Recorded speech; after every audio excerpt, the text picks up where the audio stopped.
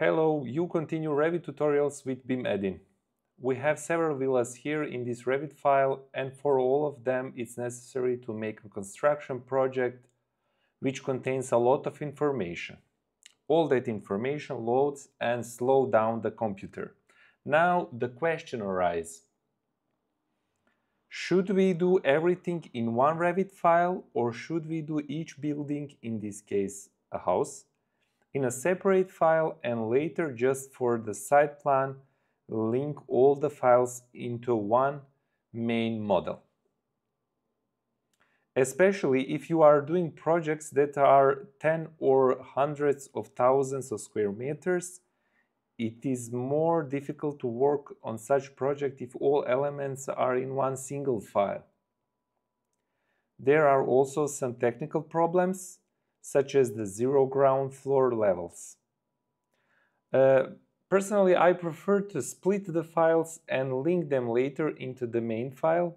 So I will show you a simple way to save the files separately, and when you insert them into the main file, they will come exactly to the place you want them without manually moving them. Because manually moving large files can be very slow, and that can cause some problems if you have deadlines. It can also affect your mood and your psychological health. So maybe you already have experience when you move, for example, when you move like this, the file, and it won't turn. You must waiting some time to make a move into the project. So if you want to avoid that, I will show you, you can separate files, and I will show you a simple method how to do that.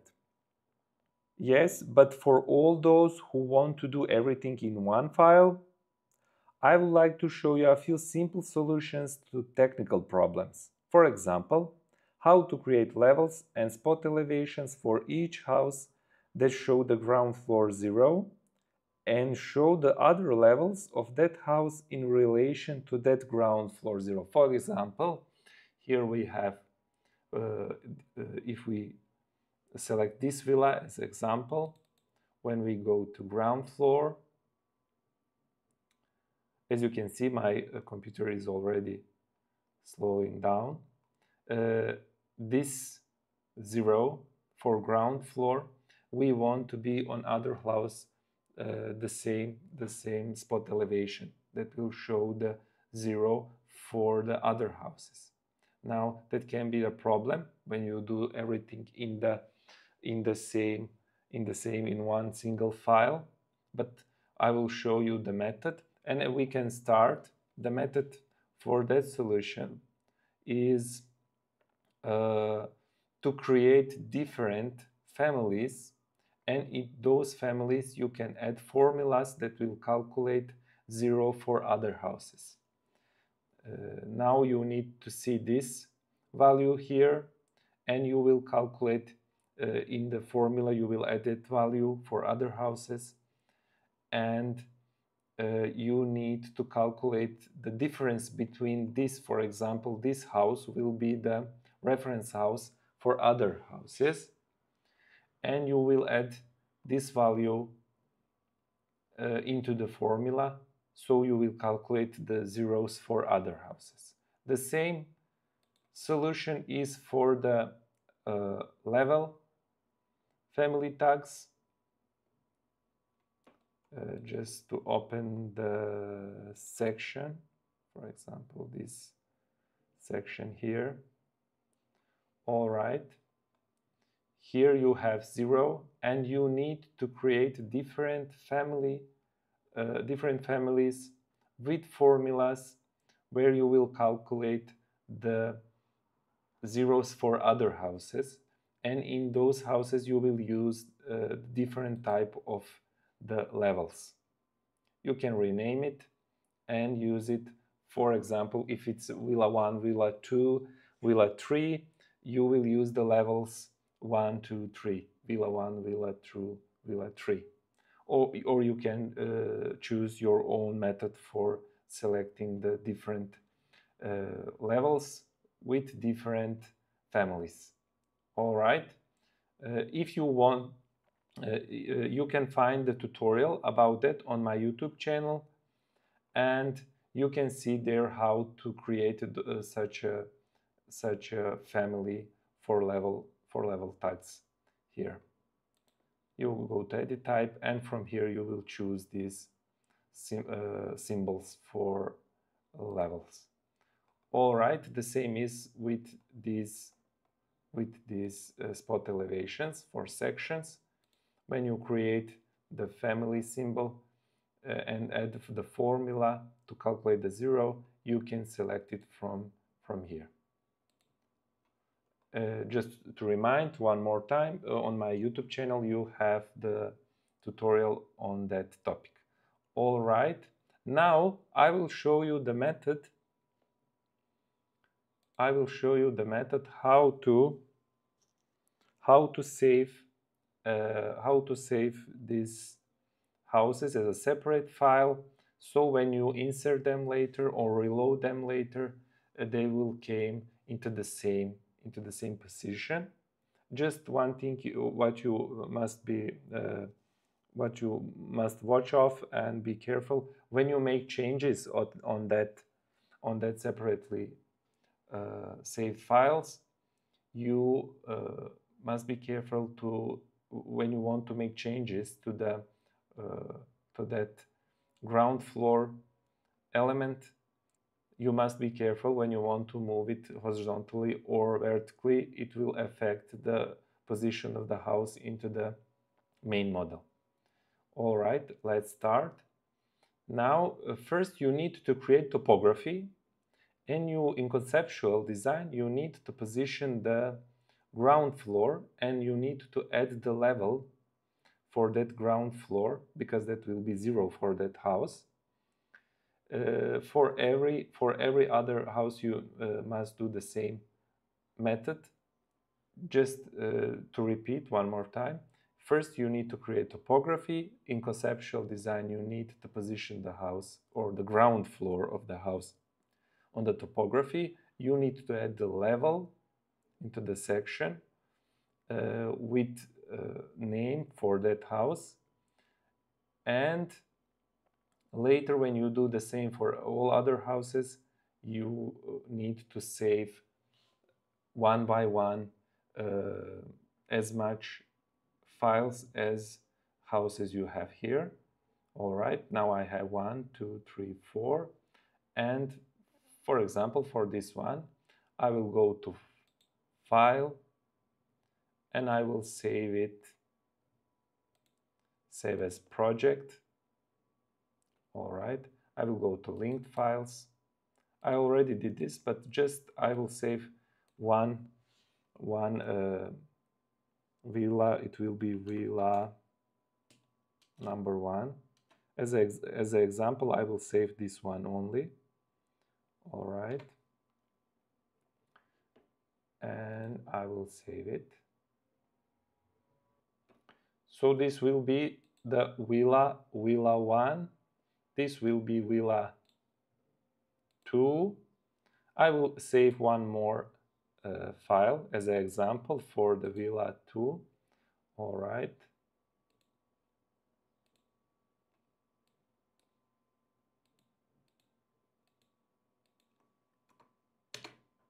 It will be villa 2, number 2. Okay. Okay, now I saved villa 1 and villa 2 as an example, and now this is villa 2 separate file, and I will delete everything from this file beside this floor family here. I will leave it only, so later when we insert this project into the main model, it will came into the same position without moving it manually. All right, I will turn off the section box, so I can delete every element here. Only the ground floor level and the ground floor family will leave, because this will be the zero ground floor elevation for this house. All right, and now I will save it one more time. The same method must be done for all other houses, and later when we insert them, you can continue to work on that separate files, and when you finish your house, when you insert it into the, when you go to insert Revit link, and when you select the house 1, 2 or 3, it will came into the same position, exactly in the same position where you wanted it to be, without any manually moving. So, as you know, when you move the large projects, it can be very slow. All right, now just to show you, I will reload. I will unload first all these houses. You see, now only the ground floor elements left. So when we insert on, or when we reload these linked files, they will appear into the same position, in the exact position where we want it to be. You see, this villa house is on the exact position. Now we will do the same for the other villas. I will reload villa 2.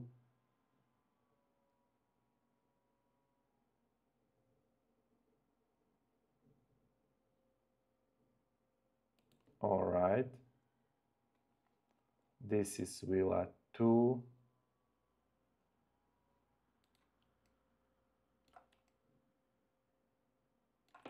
And now I will reload the villa 3. Sorry, villa 1. Okay, you see. And with this method, we avoid many problems such as slowing down computer, some technical problems as it ground floor zeros, quantities of the materials, areas, and many other problems we will avoid by using the method of separate files and link them later into the main model for site plan and for other drawings where we want to see all the houses together. Okay, now you see from here, this is our site plan. And that's it, dear friends. If you have any suggestion or any question, if you have different experience with working with this project, for example, you can use this method if you work on a very large project. For example, I worked on the project where we had a very long, there was a very long building, 100 meters and 25 meters.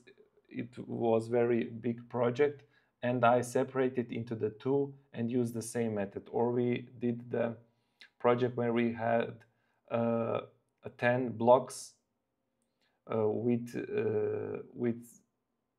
levels between 7 and 12, and we as a team work separately on projects and later link them into one main model. Especially if you are working in a teamwork and you use collaboration, you can work separately in a different blocks and later insert them into the main model. And dear friends, this is all for this tutorial. As I said, if you have any questions and you have different experience working with different with separate models, and link them later in the main model. If you have different experience, please share your experience with us in the comments, and please don't forget to subscribe and share my works with your friends and colleagues. See you in the next tutorial.